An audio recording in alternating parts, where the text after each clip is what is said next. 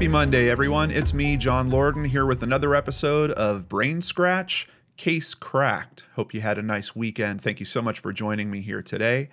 I want to give a very big thank you to Brooke for suggesting today's case. And for today's case, we are once again going across the ocean to the United Kingdom.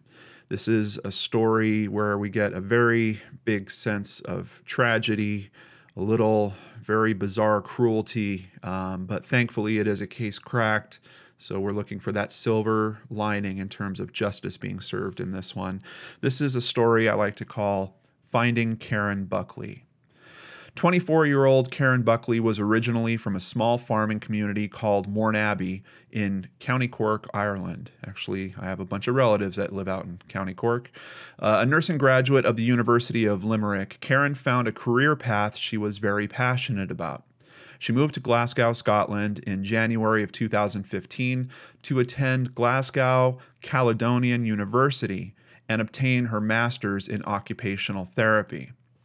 She has been described by her peers as being loved, respected, and admired for her ability to get on well with everyone. Karen was the only daughter to John and Marion Buckley, and she had 3 brothers. By all reports, she had a very close relationship with her family and a very bright future. On April 11th, 2015, Karen was enjoying an evening out with friends at a nightclub called The Sanctuary. Her friends say at around 1 a.m., she went to the ladies' room and she didn't return, and she left her jacket behind. Apparently, she left the club without telling any of them goodbye. When her friends hadn't heard from her by the afternoon of April 12th, they contacted Police Scotland. Soon, her image was being broadcast on local news, and investigators were focusing on her last known whereabouts. They heard from witnesses that Karen was seen talking to a man outside the club. Her family immediately traveled to Scotland and held a press conference asking for help finding their only daughter. Detective Superintendent Jim Kerr of Police Scotland would lead the investigation. Over 500 officers would work on this case in some capacity, and the cost of this investigation is estimated to be somewhere between 400,000 and 500,000 euros in total. Investigators quickly found the man Karen was speaking to, 21-year-old Alexander Pacto. They brought him in for questioning and searched his home. He claimed that they had both gone back to his home, had consensual sex, and she left around 4 a.m. He also claimed that she hit her head on the bedpost, which might explain any of her blood being found in his home. Certainly a warning sign in that piece of information. Hundreds of police officers were searching for Karen. Local newspapers figured out the identity of Alex Pacto and began running stories about him. This would prompt a co-worker of Pacto's to contact police. He told them that Alex used to store fireworks at a farm on the outskirts of Glasgow. Investigators checked that farm and made a horrible discovery in a storage shed there. Human remains were found in a plastic barrel filled with caustic fluids. An obvious attempt to dissolve the remains had not gone quite as planned. Detective Jim Kerr noted that Pacto's friends said he had made comments about attacking a woman and disposing of a body by using acids to dissolve it all away. Some of these comments were made even before the actual crime, which could certainly suggest a level of premeditation. He also noted that Alex Pacto may have been enjoying himself throughout the investigation. Here's a quote from Detective Kerr. Well, he seemed to enjoy the case, the entire process of being interviewed, of being released, of being detained later on. He had plenty of opportunity to tell us where Karen Buckley was, what he'd done with her, but he did not take that opportunity whatsoever. Pacto was actually at a Starbucks cafe when he was arrested. He was charged with the murder of Karen Buckley. Police say that Pacto killed Karen within about 20 minutes of meeting her. He offered her a ride home in his Ford Focus. Once in the car, he first tried to strangle her and then used a spanner, what we call a wrench here in the U.S., and apparently it was a pretty large one, to bludgeon her to death, striking her over a dozen times. He then took her body back to his apartment. Several hours later, Pactel went to a store, bought chemicals, gloves, and a mask. He tried to dissolve Karen's body in the corrosive chemicals first in his bathtub, but it didn't work, and his roommate was expected to be coming home that evening. Alex then took her remains and hid them in his home again. The following day, he bought a plastic barrel and more supplies. He put her remains in the barrel and took the barrel to the storage shed at the farm. A vigil was held in George Square. Hundreds of people gathered around flowers and pictures of Karen, while Amazing Grace was played on bagpipes. Closed casket services were held for Karen, stealing the opportunity from her family to see her one last time before they had to tell her goodbye. Karen's family and friends were now preparing for the hardships of a trial, hopefully to find and serve justice to Pacto. But this case would take another twist. Pacto would wind up pleading guilty. Karen's parents traveled to Glasgow to hear Pacto's plead in person and then again later for his sentencing. Quote, "To you, she was a complete stranger. In a matter of minutes, for some unknown and inexplicable reason, you destroyed her young life and devastated a family," the judge said. Alex Pacto was given a life sentence. The judge did want to give him as stiff a penalty as possible, but also wanted to respect his early guilty plea. She wanted to set his sentence at 25 years before he'd be eligible for parole, but then she also took off 2 years due to him pleading guilty. He will remain in jail for a minimum of 23 years before he can even apply for parole. Karen's father commented that a life sentence would never bring his daughter back, and, quote, "I hope that he is never released and spends every day in prison haunted by what he did." Pacto initially had other plans. He started the process of appealing his sentence, however, would later abandon his appeal only 2 days before it was to be heard by 3 judges. 1 year after her death, a ceremony and mass was held at St. Michael the Archangel Church, the same church that Karen made her Holy Communion, confirmation, and where her Requiem Mass was held. Her parents, as well as extended family, gathered to celebrate her life and mourn her loss.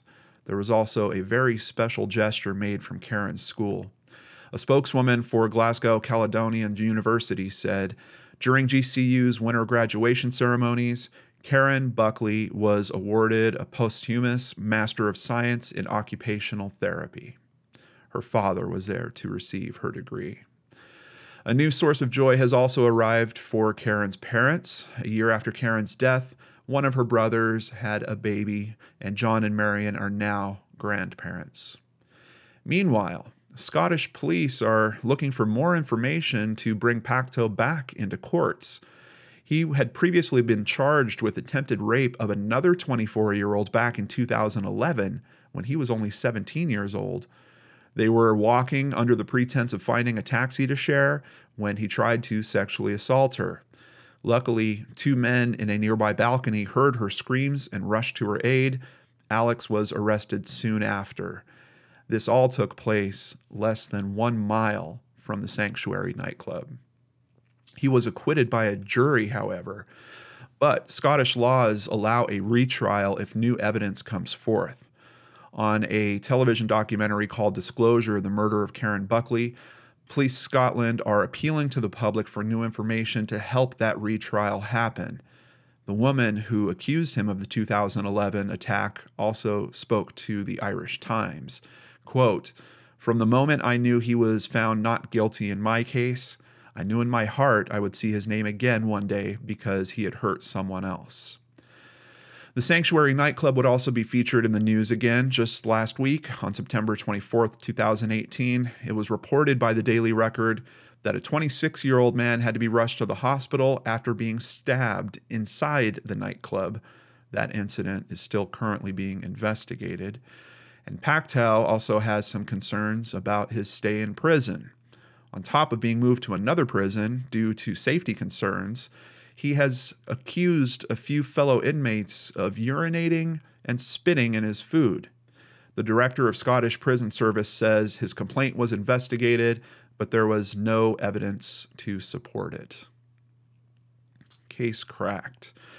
One of the things that really gets me about this case is Alex. It's the whole makeup of him meeting her within 20 minutes. Even his earlier victim from the attempted assault, he had only met her a matter of minutes before he wound up attacking her as well. And in that disclosure documentary, which I believe I have a link to in the sources down below, if not, you could search it on YouTube and find it pretty easy. There is someone trying to talk about the mindset that's going on there. And basically, he's picking these types of victims because he does not know them. He does not have any personal connection to them. He treats them merely as an object. And then to know what he did to Karen's body after the fact certainly fits into that story as well. It's pretty rare that I look at someone and I say, this person is just purely evil. I try to see both sides of any person that comes up in these cases. But when it comes to Alex, it is really, really tough. And the documentary made a good run about it. If you watch the documentary, you'll hear about his backstory. He had a little bit of tough upbringing as well. But I don't know, for me personally, it's very hard for me to look at him without thinking how evil that guy is for what he had done to Karen. It's really tough. Not very often that I hit a case like that. I'm happy that justice was served. I'm happy that he's going to be in jail for a while. I do truly hope that some more evidence comes forward so they can hit him with that charge from 2011, maybe tack some more years on. But this is a young guy, and there is certainly some possibility that he could be turned back onto the streets. And after doing something like this, I don't know that I feel like that would be the best thing. I don't know. I also didn't hear anything about any type of programs that he was put into in terms of his mental health. I don't know if there's something that they would do to try to make him realize what he's done. The father's comment about that, I hope that he thinks about what he's done every day. I think he's probably thinking about it, but I don't know that he's that remorseful. It seems like he is so disassociated from what that really means, that he ended someone else's life, that I can't be positive that he is even recognizing that it was something that he shouldn't have done, outside of the fact that, he's now stuck in a prison, which is really, really terrible. And I like to think that humanity is a bit more dynamic and stronger than that in terms of its makeup. But I don't know. He really makes me question that. And it does not happen that often for me. So, case cracked. Sorry. I wish they could all be as kind of having the happy ending that we've seen in a couple of them lately. Despite the fact that justice was served in this one, the tragedy in it really, really sticks with me. A young woman looking to help others. She'd already had her nursing degree, was looking to specialize in occupational therapy. It's really a sad thing, and this is a planet that needs more people like that, and it's terrible that we don't have Karen here anymore.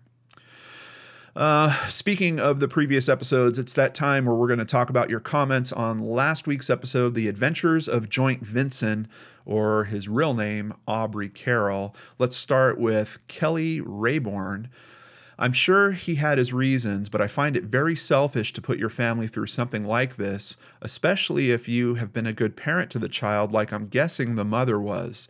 He obviously had some issues with the dad, but he could have at least let his mother know at some point he was okay. And I wanted to show kind of what was going on in the comment threads there. And there are two distinct sides to how you guys are looking at that case. This is one of them. Many of you are very upset with him for hurting his family in that way, for leaving in that way, for not letting them know where he was. The only thing I point to in terms of that side of the conversation is keep in mind that he had known from when he went and tried to stay with one of his friends and their mother basically kicked him out and said, "We can't have you here." I think he had some clue because of that experience that if he let someone know where he was, that maybe they could get in trouble for helping him, flee his family when he's too young to do that. So I think that might be a piece of the motivating factor, and just the fear of being picked up and taken home. That might be why he wasn't able to reach out to his mother. And keep in mind, we also had some things like it seems like there was notes left behind. There's a lot of details that we don't know about this case. So it's another one of those that I find it very hard to draw a hard line and say, this part was absolutely wrong, this part was absolutely right. But I do hear you guys in terms of considerations on both sides of that. Connie Beard, there are so many unanswered questions regarding Aubrey. If he wanted to get away from his life with his father and or stepmother, why didn't he go to his mother or at least contact her shortly after he left? If he was unhappy living with his father, why not go live with his mother or even another family member? Did his close friends know about any type of abuse or know that he was planning to run? Did he have previous knowledge of the group that took him in and wanted an adventure? Did he create that Facebook profile hoping that his mother's family would see it and realize it was him? Of course, I realize that we will most likely never have the answers to most of our questions, but my mind keeps coming up with new ones. In terms of the question of abuse, the only thing I could really point to is the fact that Sheriff Dix did interview him about his motivations for leaving in the first place. And at least from the comments from Sheriff Dix, it seems like there wasn't anything criminal or anything really bad going on to him directly. And I'm only getting that from the perspective of Sheriff Dix. Obviously, it would be much better to hear it from Aubrey. What was the reason why you left? So I'm not positive that there was anything that could be, legally classified as abuse going on in there. And there's another aspect here, the Facebook profile. I really wonder about that too, because if you don't want to be found, are you going to use any names that are connected to you? To your previous life? Probably not. So I almost feel like that was a little bit of a half-hearted attempt on his part to kind of put a message out there to his family that, hey, I'm still out here. Is it the best way to have done it? Probably not. And keep in mind, this isn't the same type of case where with Emily Paul, we really had her being the motivating factor in terms of contacting police to let them know that she was okay. Here, he got found by the investigators, so it's not exactly the same in terms of who reached out to who. But responding to Connie's post was Bill Slocum. If he went to his mother at the start, it would have put her in the position of having to return Aubrey to his father's custody. Also, he was probably enjoying life with his wandering commune and didn't want it to end. It's a hell of an ordeal to put her through, but he must have really not liked someone in his old house. So I agree, Bill. And once again, I'm just trying to show both sides of the conversation that was going on here. I know many of you were upset for him doing this. I'm guessing that you might be parents yourself and just thinking about what if I was in those shoes. And then we've got other people that are kind of staying open to there might have been something bad happening here. We really don't know enough. That's kind of the scope of where most of the conversation was in the comments on this. This is going to be challenging. Moving on to another comment from Lyctus Morgans. Hope I said that right. To the people who say, how could he do that to his family? My opinion is maybe he was depressed and felt like he was a burden to his family and that nobody would miss him. And instead of hurting himself, he left the situation. Just an idea. I'm glad he's safe.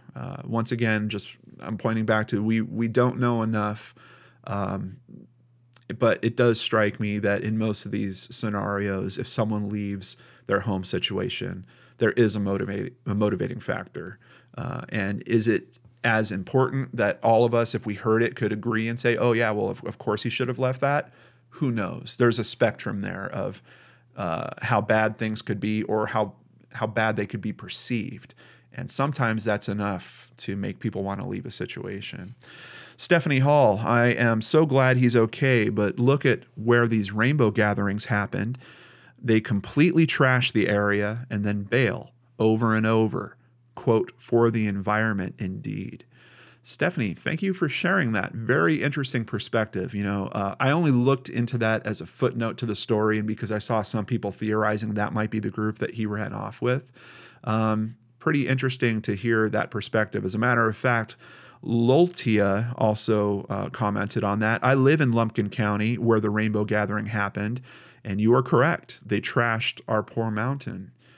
Kind of interesting. How can we be for really helping the environment if we're trashing the environment like that by having a bunch of people go there and leave trash behind and things like that. Very interesting points. And that's a big part of the reason why I really appreciate you guys adding that information in the comments. It always gives me different perspectives to consider and keeps me scratching my brain. So thank you guys for doing that. Hope you have a wonderful Monday. Take care, everyone. And I'll see you back here on Wednesday with a new episode of Brain Scratch Searchlight.